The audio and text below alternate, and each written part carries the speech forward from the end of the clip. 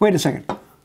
What's a scrub plane? A scrub plane is usually a rather narrow plane with a very, very heavy cambered iron that sticks out almost 1/8 of an inch. It's designed to take off very large amounts of material very quickly.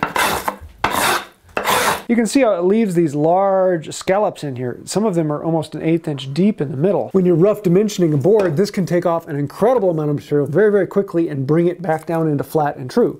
After this, then you come in with some of the other planes to smooth things out. One of the problems is these have become a bit collectible, and you can buy the antiques now for almost the exact same price as the brand new ones. Most people end up taking a 4 or a 5, putting a heavy camber in the iron and calling it a scrub plane. It's a very affordable way to do it, and the nice thing is you can have one iron for scrubbing and then put another iron in and use it for its regular plane work. And I'm thinking about creating an invention that puts a Brillo pad on the bottom so you can scrub with your scrub plane.